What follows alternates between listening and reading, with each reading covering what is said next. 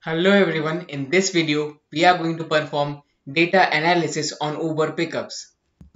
So here we have a CSV file in which all the Uber orders which were placed are timestamped in the New York City. So we have that data, so we are going to display it and perform analysis and display it on a website using Streamlit.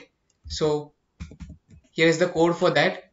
So first of all, we are going to import a package known as Streamlit, which would help us to create a website and a graphical user interface for that website. And after that, we are going to use pandas to get our data and pre-process it to display it in the website. And we are also going to use NumPy for calculations. So first of all, our title for the website would be Uber pickups in New York. So this will be the title message that would be displayed. Now I will show you how it would look in the web page. So for this, I am going to use the command streamlit space run space uber pickups.py. So our interface would look something like this: Uber pickups in New York, Uber pickups in New York. And after that, we are going to make a variable date underscore column and store the string in it. After that, we are going to display a function def lowercase. So what this function will do, it's take a string and convert it into lowercase. This function we are going to use later on. And after that, to load the data, we are going to create another function known as load underscore data, for which we are going to use dot read csv function from pandas and reading this csv file. So this csv file is in my local file system, as you can see. So we are reading this using pandas, and here we are going to convert this entire data set into lowercase using the lowercase function that we just defined here. And after that, we are going to take the date column. I'm going to open this and show it to you. So as we can see, here is a data set.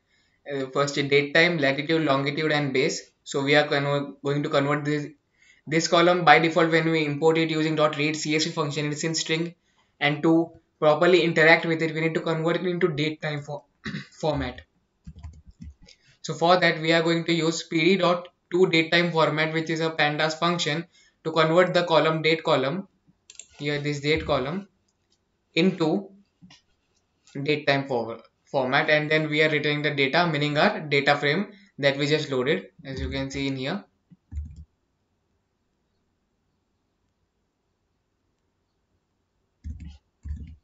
As you can see here, it is sorted by hours.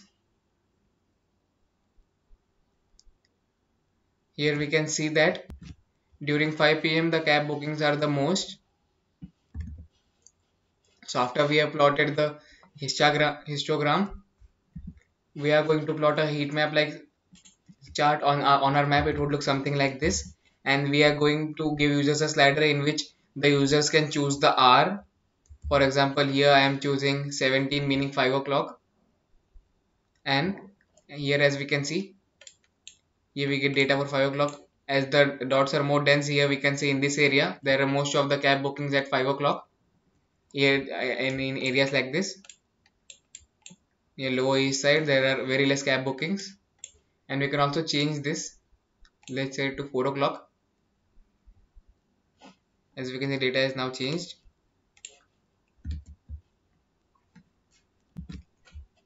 So we are creating a subheader map of all pickups at. So it would look something like this subheader, and below that we are going to create a map